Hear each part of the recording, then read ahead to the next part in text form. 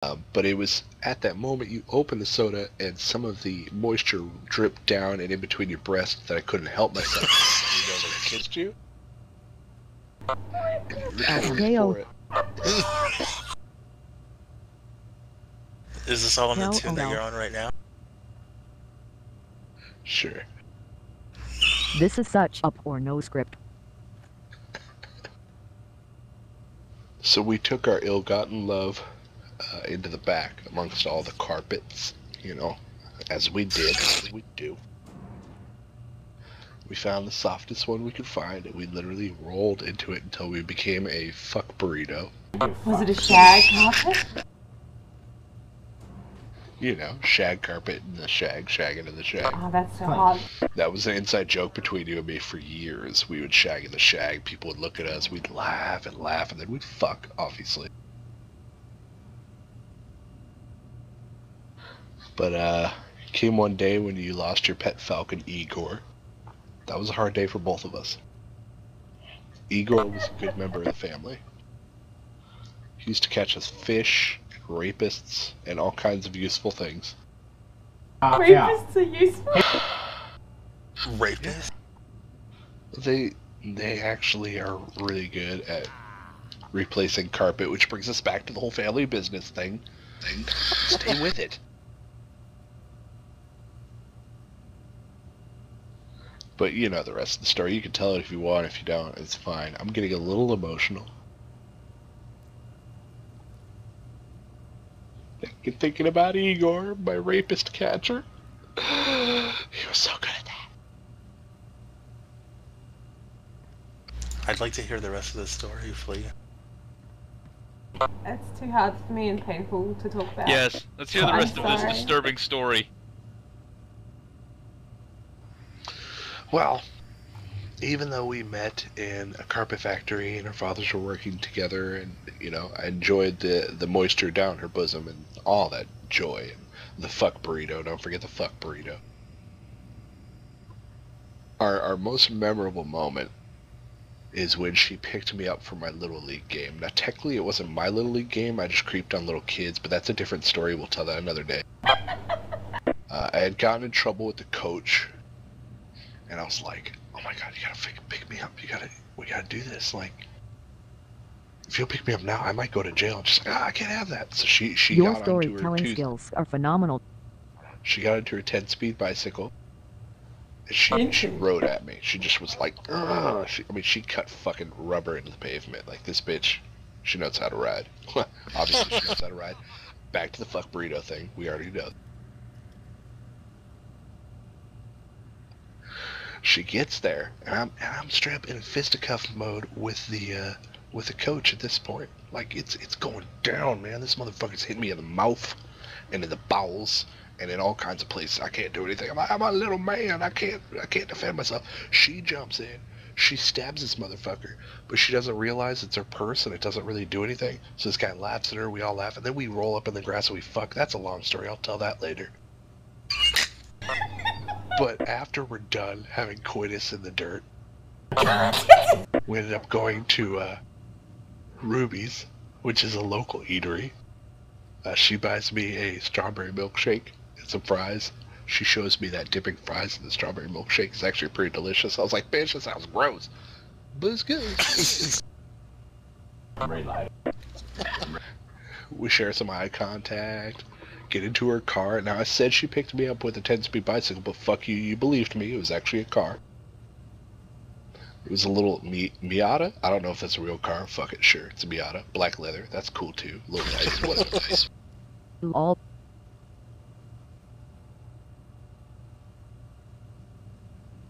To be continued. I just got comfy on the carpet to hear the rest of the story. No, tell more.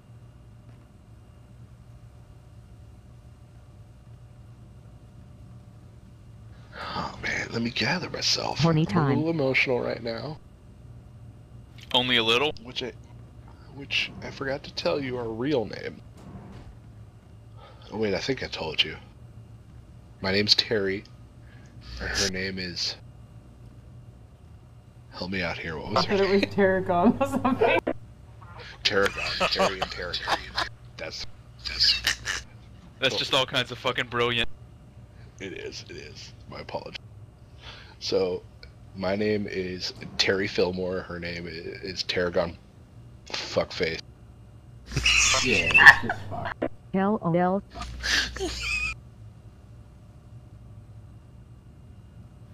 So when we got into her car, lo and behold, she's turning the fucking ignition over. She's like, "It's not fucking starting, babe." And I was like, "Babe, whoa, don't go too fast on me. We just fucked in the dirt with that coach. Another day, another story." Anyway, it wouldn't turn over. It didn't start the car.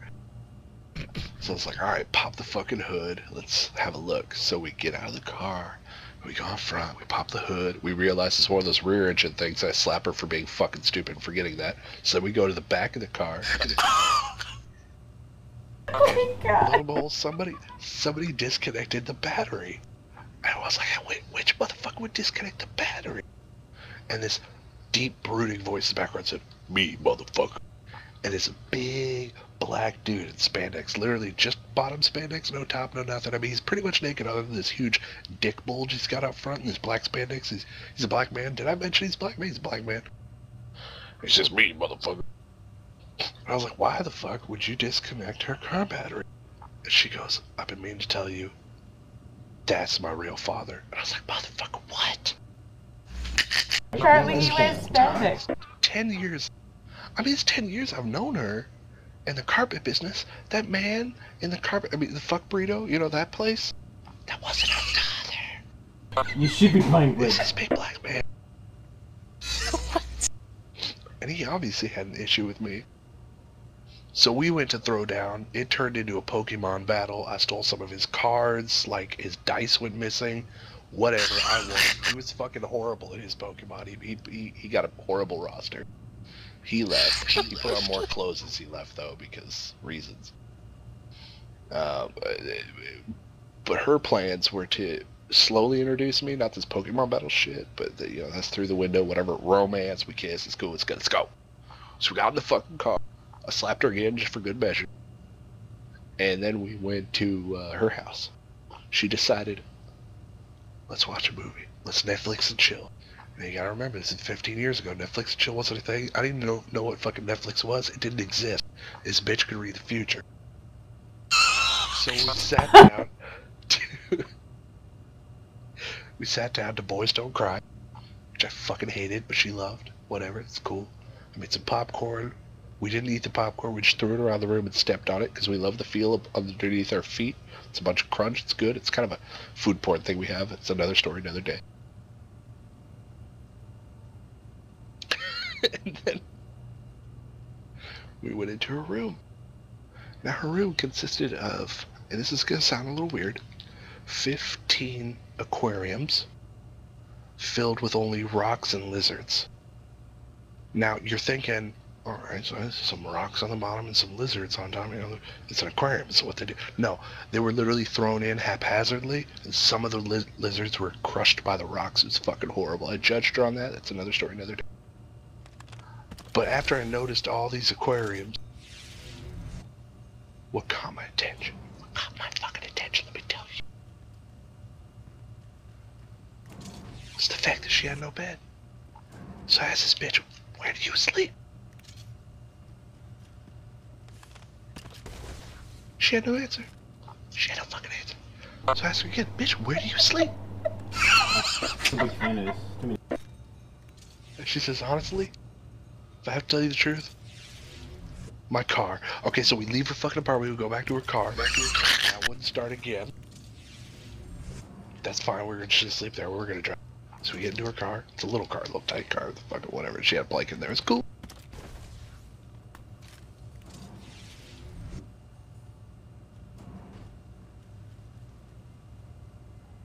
My cat just attacked me in real life. Story over. Ow. You know Give me a second. Ow. I'm bleeding.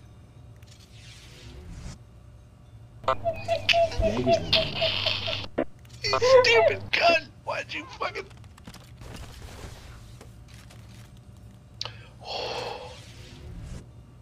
Deep breaths. Deep breaths. I'm fine. The room I is said fully deep spent. breaths, damn it. Oh. Oh. It's just a cat. Max, sit down. You're ruining the storytime magic.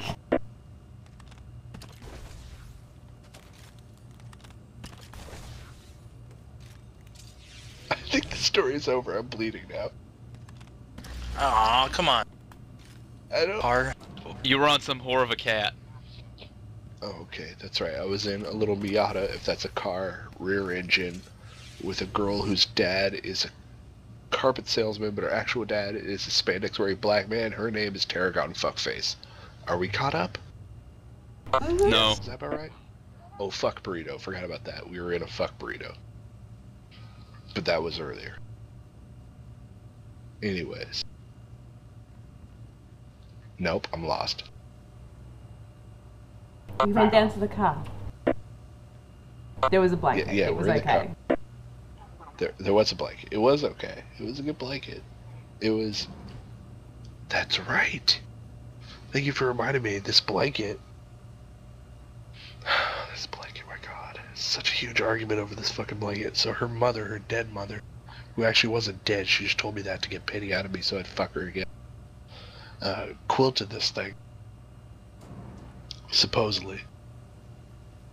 Out of dead animal parts, right? I know it sounds weird, but it's a family thing. I don't know. Tarragon Fuckface and her family are weird.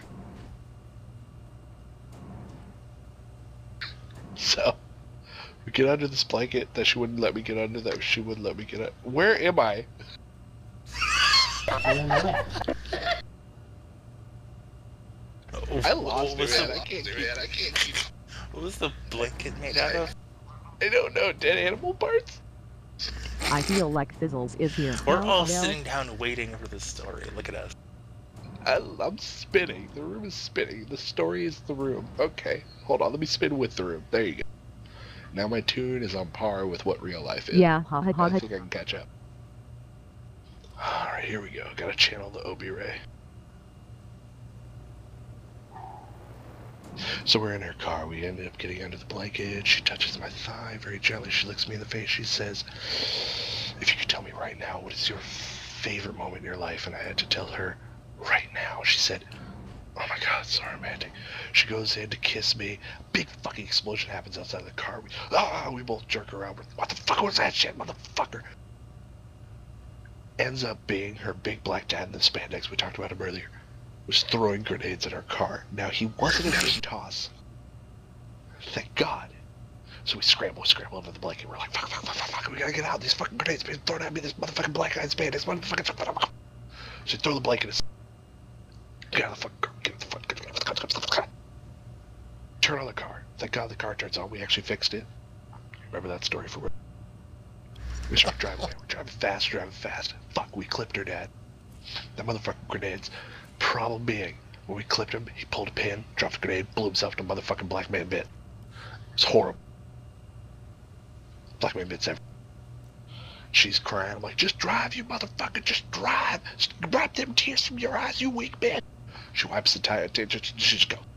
Tarragon Fuckface just drives like she's never driven before because grenade. So we get to Albuquerque. I don't know where we were before, but it's obviously near Albuquerque because we're here now. We stop in an In-N-Out restaurant. Have you ever seen the In-N-Out restaurant? Pretty good. Burger. I know we just ate, but fuck it. We're fat. We didn't give a shit. We got out of the car. Went inside. And she's like, you want to experience something? You want to experience something real right now? You want to experience this shit? I was like, what are you looking at me weird for? You're whispering. I can't even understand you. She's like, you want to whisper for me? I still can't understand you, bitch. What the fuck? She pulls out a gun. She points at me and she says, I'm gonna hold this motherfucker hostage unless you give me all the burgers in the motherfucking world. I didn't know what to do. I literally came into my pants. It was the hottest thing I'd ever seen. So everyone's fucking scrambling. They're like, get our burgers. What the fuck? This bitch is crazy. So they start piling up burgers. Pop, pop, pop, pop, pop, pop, pop. In the meantime, for some reason, she's jacking me off in the middle of the fucking restaurant. I don't know why she's doing it. I already came, but whatever. She needs to do what she does, you know? I mean, it's her. She does what she... Tarragon Fuckface, right?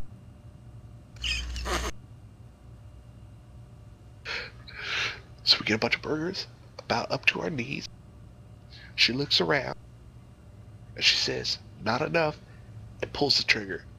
Out comes some water. We all laugh. God damn, this bitch had a squirt on the entire fucking time. Are you kidding me? And I came in public, and she's jerking me out. You bitch.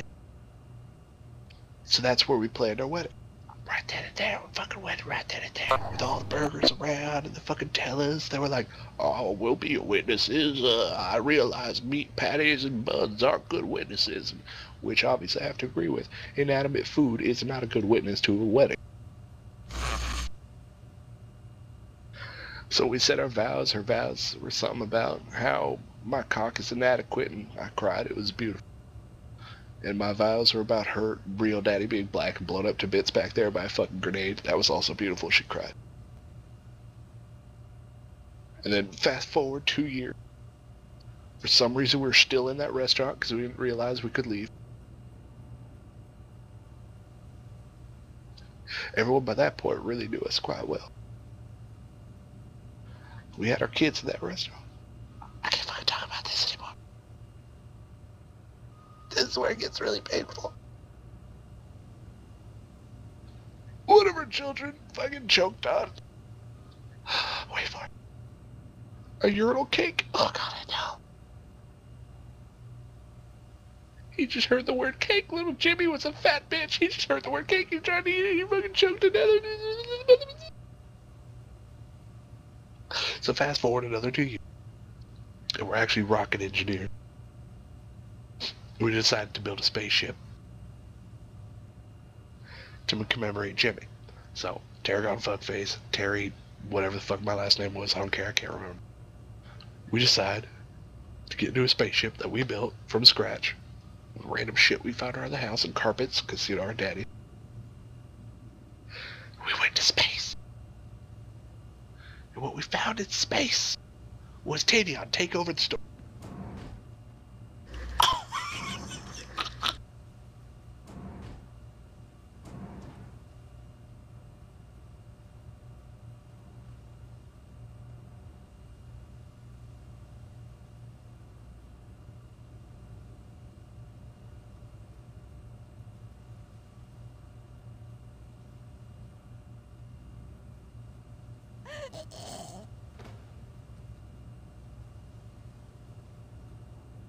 Man, Tavion tells a horrible story.